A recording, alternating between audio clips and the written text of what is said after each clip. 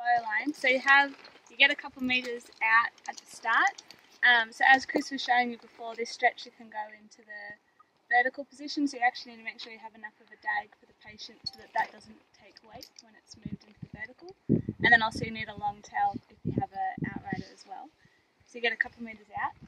And then the way I think of this, the way you tie it this way is so you don't need to keep threading through those 3 bits of gear.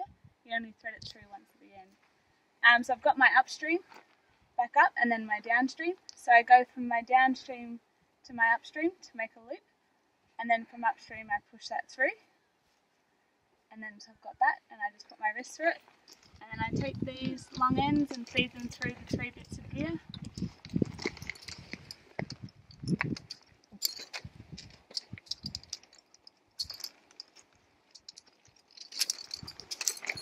And then I want to work it so that the knot is quite small.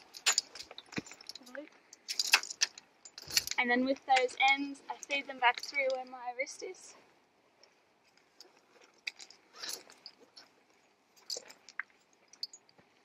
And then this last little bit is you just want to make sure, so that's that loop that I had my wrist through.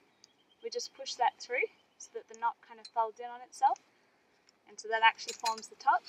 And you cinch it all up. And then you want to pull this one down. So these are the tails, you want to pull that down.